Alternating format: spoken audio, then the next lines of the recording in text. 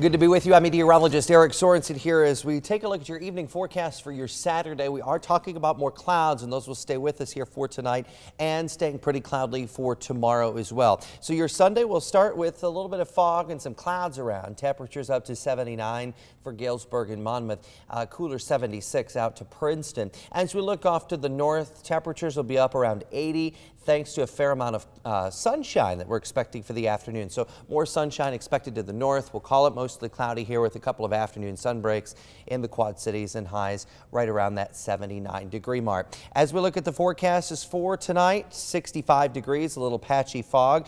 As we look into your Sunday, again, the clouds will be thinning out, the rain stays away, and high temperatures up to 77. Quick look at your forecast for the next 8 days shows increasing chances for heat. Summer's hottest temperatures by the weekend.